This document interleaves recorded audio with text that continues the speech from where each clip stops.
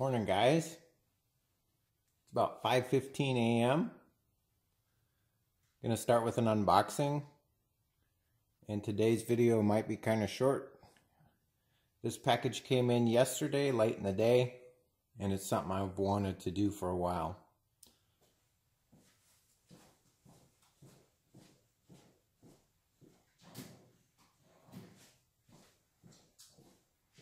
I'll let you know that I got this package off of eBay.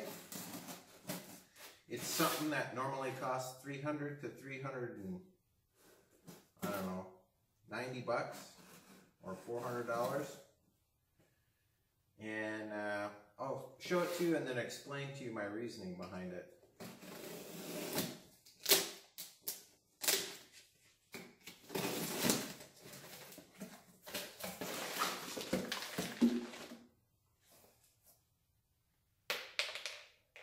Airsoft BB in the box. I don't know what that's all about.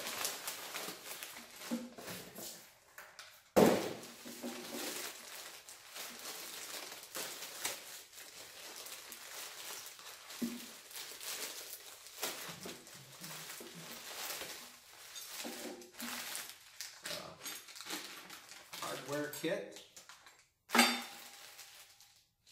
More hardware.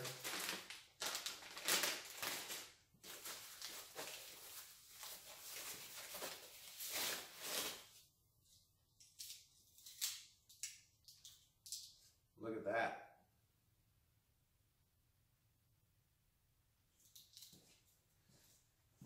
So, this is a Webasto coolant pump.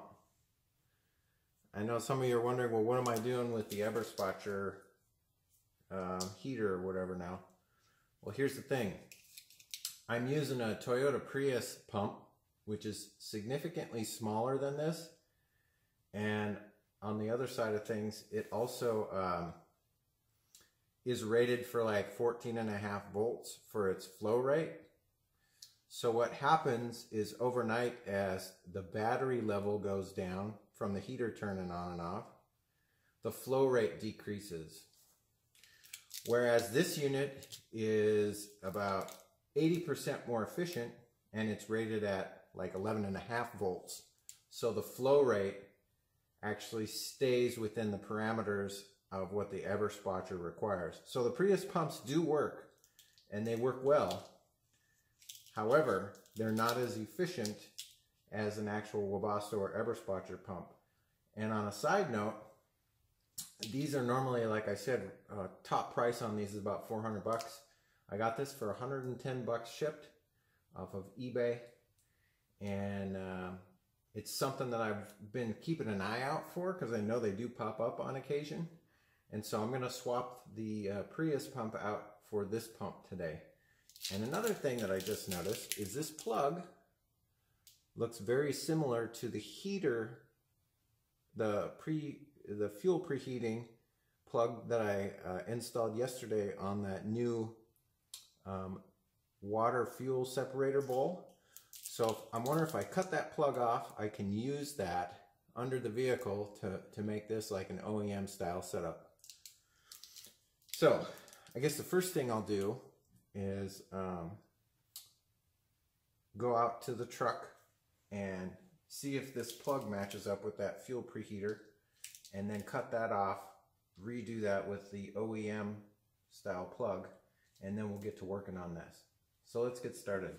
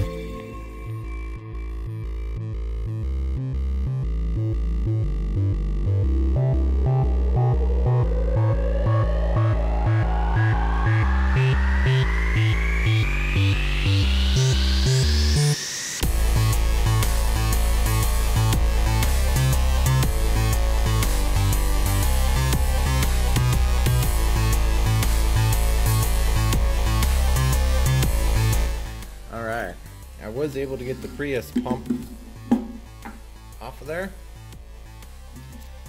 Look at the size difference in these things. There's just really no comparison. Set them right next to each other and they you begin to see why one's more efficient than the other one. I need to run to Walmart and grab a couple different fittings because this is 3/4 and the hose that I have ran is 5/8. So, and that plug that was on the fuel preheater was perfect. So I was able to make that up and then put the OEM one back onto the truck wiring, so, or the fuel preheater wiring. So this Webasto pump comes with a mounting bracket and whatnot. But before I do that, I gotta run to the store and because I don't have any 3/4 inch hose, or find an adapter that goes from 3/4 to 5/8 or something. So be back. Didn't have anything, so I spent a whopping $16 on a preformed 3/4 heater hose, and then I grabbed 2 feet of 3/4 heater hose at this wonderful place. Actually open at 7:30, which surprised me. So back to the home.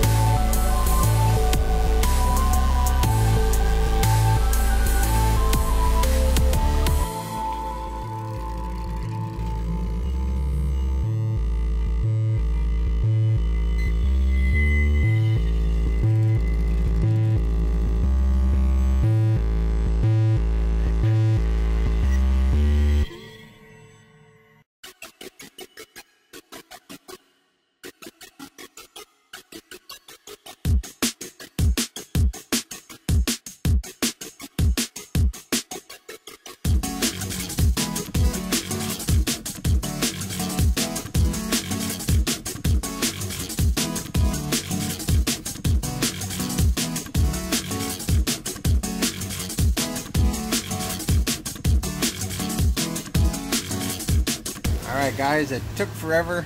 Sorry about that. But I like this new setup and the way it's mounted. I was able to use the entire kit the way it was designed, with the mounting bracket on the existing strut that I had in there. And the hose comes right into the top where it's supposed to. And then that 3/4 inch preformed 90. Oh, it's hard to see.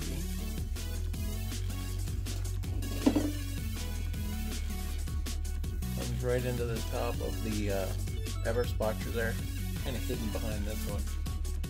If I get a good angle, I can't even see the camera, so I don't know if it's showing it or not. But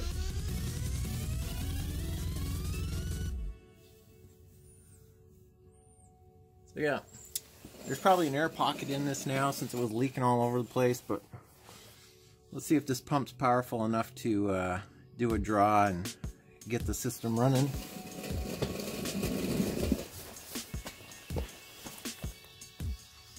Alright, let's turn the override on the S-bar. Let's see if she's gonna run.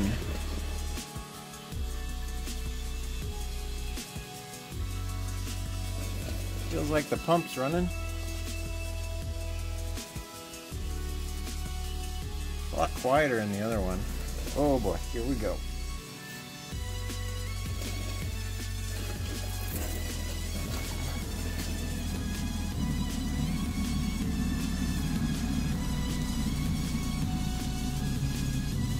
I love this little hydronic setup. It's so awesome. So hopefully that pump will be able to push the air pockets out.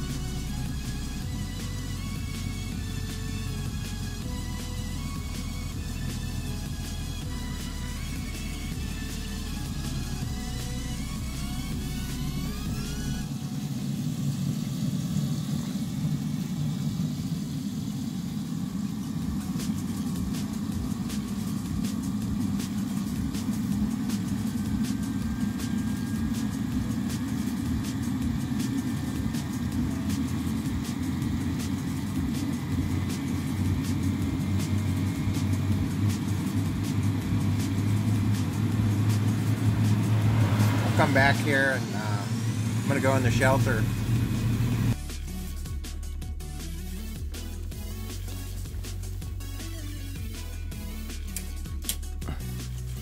So we're waiting for the fan to turn on here. Once the coolant reaches a certain temperature, it automatically turns the fan on. So it was able to pump the air bubbles out of the system, it looks like.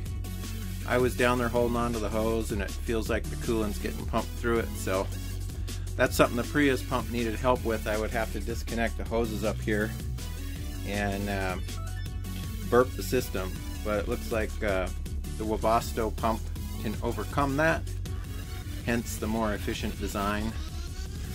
So let's see here.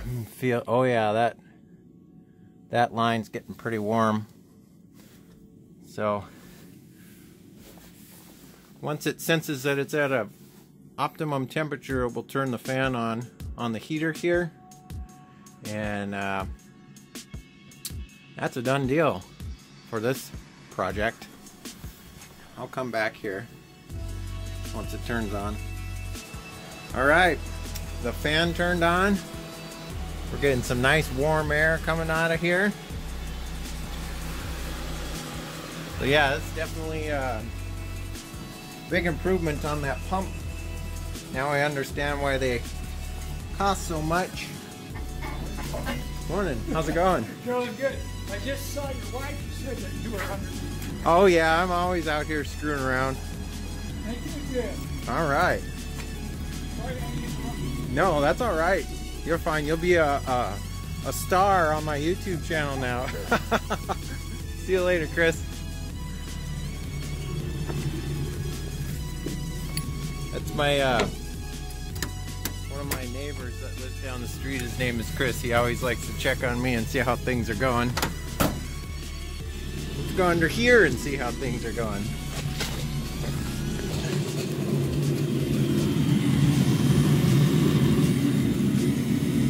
Oh yeah, nice and warm. The intake line coming back is nice and cool, just the way it's supposed to be. That means the pump is flowing in the right direction. Pretty good deal for 110 bucks to be able to upgrade the pump like that. So I think that's going to be it for me today. Oh, there's one more thing I forgot about.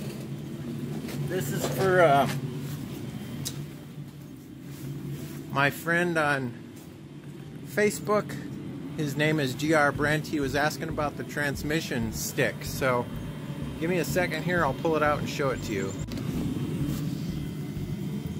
So if you're watching, I don't know if I'll be able to focus on this. Let's see. There we go.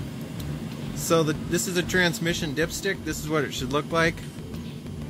You've got a bunch of different lines on it. You've got a cold add, cold full, and hot add, and hot full. I don't know if there's anything on the back side. I don't think there is. This might be the part number for this dipstick. So if you want to pause the video and take a look, see if you can find that maybe on eBay.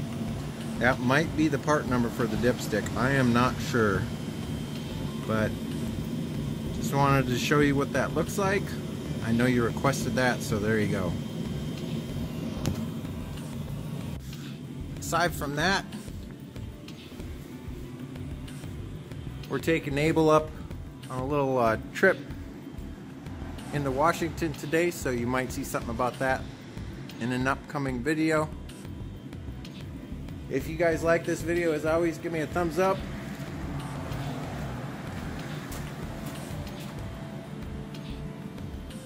Subscribe.